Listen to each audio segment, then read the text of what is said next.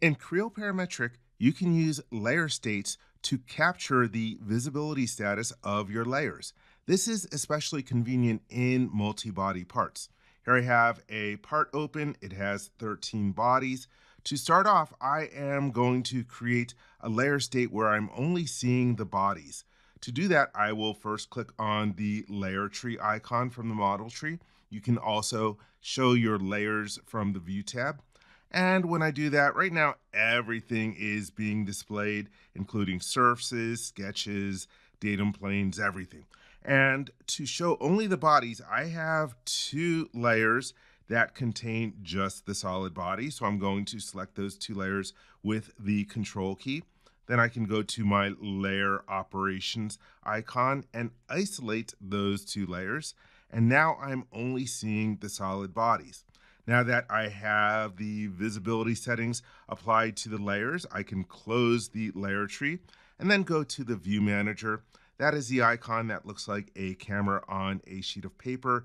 You can get to it from the view tab or the in graphics toolbar. So I will click on the view manager and now I will go to the layers tab. There are no default layer states in your models. So I'm going to click on the new button to create a brand new layer state. And I will call this model only and hit the enter key. And now my layer state is created. I can apply this layer state to one of my combination states. I will go to the All tab, and here at the top we have a combination state called 0 model only. I will right click on the combination state and choose Edit Definition.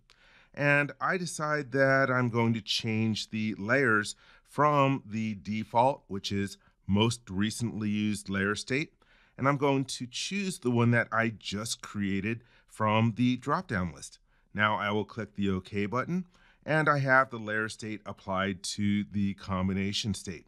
And let's create one more layer state, and I decide that for the work that I'm going to be doing this week, it would be convenient to see the exterior components and the default datum planes. So let me go back to my layer tree. And this time I'll just start off by showing everything and then repaint. And now let's see, I just want to, actually I want to hide everything. Let's start off by hiding everything.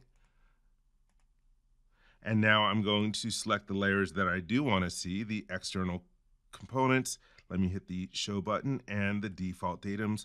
Let me show that as well. And so that will help me for the design work that I am doing. Let me close the layer tree.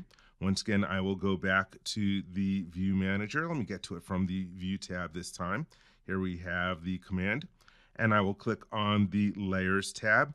And you'll notice that model only has a plus sign in parentheses.